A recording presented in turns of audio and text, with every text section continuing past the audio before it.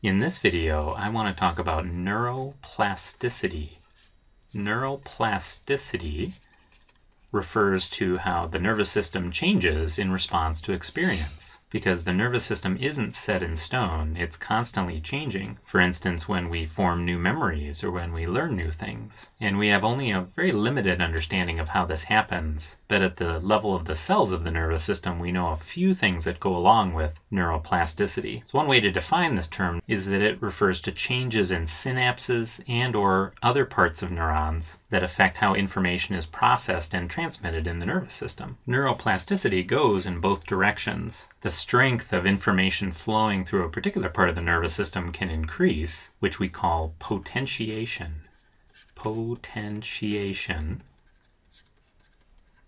Or the strength of information flowing through parts of the nervous system can decrease, which we call depression.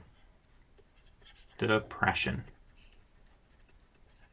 And the use of the word depression in this context shouldn't be confused with the emotional state of depression or the psychiatric disorder of depression. Here it refers to kind of depressing the responses of cells to other cells in the nervous system versus potentiating the responses of cells. The amount of neuroplasticity is highest during development of the nervous system and lower afterward, but it's still present throughout life, and it transiently increases following nervous system injury. Parts of neurons and chains of neurons that are used often grow stronger, meaning that each action potential will have a larger effect on the target cell, which we call potentiation. Parts of neurons and chains of neurons that are used rarely grow weaker, which we call depression. Neuroplasticity can happen at the synapse, which we can call synaptic neuroplasticity.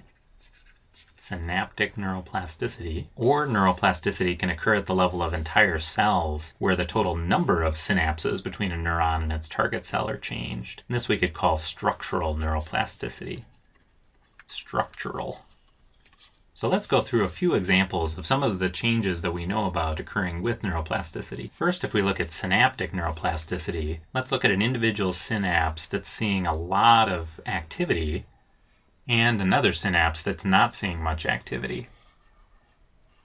So that here in green will be the axon terminal of these different neurons, and here in light blue will be the target cell membrane, seeing a corresponding amount of activity from the axon terminal that it's synapsing with. So for this synapse that's seeing a lot of activity, let me just draw a little line for time and a bunch of little spikes representing action potentials.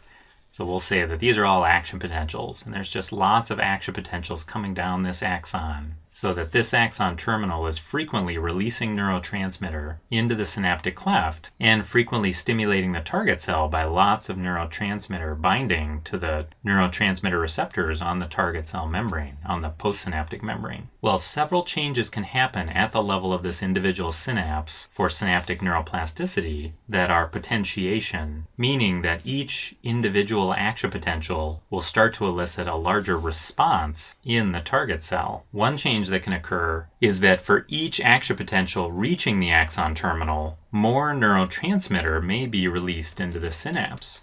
So that a bigger response is going to be seen in the target cell because more neurotransmitter is released from the axon terminal with each action potential coming down the axon. Or the change may occur on the postsynaptic membrane. There may be an increase in the number of neurotransmitter receptors in the postsynaptic membrane, or changes to the types of neurotransmitter receptors, or the responses that occur through second messengers, so that for any given amount of neurotransmitter that's released from the axon terminal from one action potential, a bigger response is seen in the target cell, just because it's much more sensitive to the neurotransmitter that's being released. Either or of these changes, from the axon terminal releasing more neurotransmitter or the postsynaptic membrane becoming more responsive, we're going to see an increased response in the target cell per action potential that's reaching the axon terminal. So that would be synaptic potentiation. Now there's a lot of research going on trying to understand how these changes occur, because it seems like there's communication going both directions, from both the axon terminal to the postsynaptic membrane as well as backwards, and all the processes for how this is happening have not been worked out yet. But now let's consider the opposite. Let's consider synaptic depression. So let's say I draw a little line here to represent time,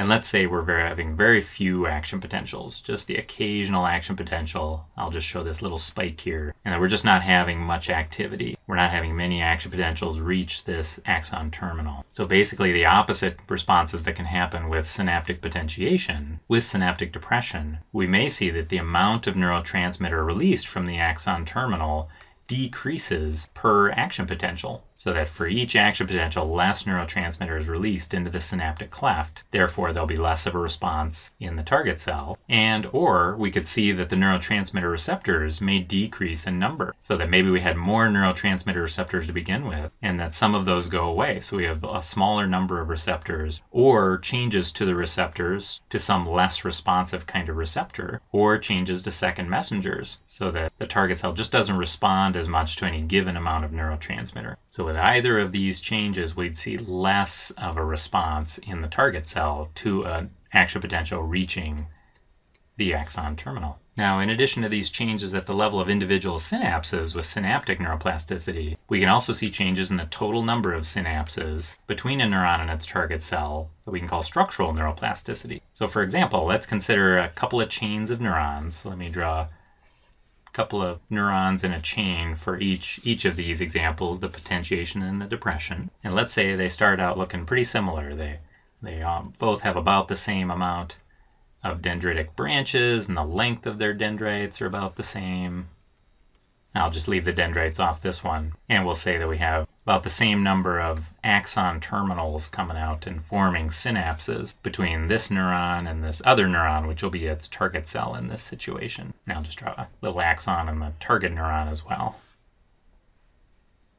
So if these two neurons are firing together frequently, if this neuron is firing lots of action potentials and this neuron is firing lots of action potentials in response to this neuron stimulating it, we can see an increase in the number of synapses between these two. And we can see that from the dendrites. We could see the dendrites getting longer or growing more branches, so they become more complex trees of dendrites. Or we could see that from this presynaptic neuron, it could start sprouting more axon branches and terminals so that it's forming more synaptic connections with the dendritic tree over here. So with this kind of structural potentiation, both of these neurons are sprouting lots more little branches. They're either sprouting axon terminals or sprouting more dendritic branches. So I'll just write that down here, that we're doing lots of sprouting. Just like plants may sprout lots of new shoots in the spring. And then the opposite may occur here if we're not having very many action potentials being fired by this neuron or by this neuron, and particularly if they're not firing action potentials together, we can see the opposite, where we actually start losing length of dendrites or losing dendrite branches, and the dendritic tree can become simpler and shorter. Or we may start losing axon terminals. We may simplify the axon terminals that are coming out of the axon. And if this neuron is not firing very often at all, we may actually lose this neuron. It may actually go away. And this type of structural depression, where we're actually losing parts of neurons or entire neurons because they're not very active, we call pruning. Again, just kind of like plants, if you're kind of pruning pieces off a plant so that it has less twigs or branches, it's the same idea. Now, both potentiation and depression can happen over a wide spectrum of time, and we often kind of divvy it up into short-term changes, such as on the order of seconds or minutes, or long-term changes that can be months, years, or even decades. And synaptic neuroplasticity can contribute to both short-term and long-term potentiation or depression. And then these structural changes tend to go along with more long-term potentiation or depression. And I think you could imagine how by changing the strength of information flow through individual synapses or between cells by changing the total number of synapses that there are, that neuroplasticity can play a very important role in development of the nervous system as it's wiring itself together based on the experience that the nervous system is receiving during its formative time. And also this plays a huge role in memory and learning and recovery from injury to the nervous system when it's kind of trying to wire itself back together after it's been injured. So these are a few of the things we know about neuroplasticity, but there's a lot more that we don't understand yet. And there's still a lot of research going on trying to understand how all these processes happen and how they contribute to all these amazing functions of the nervous system that can change over time.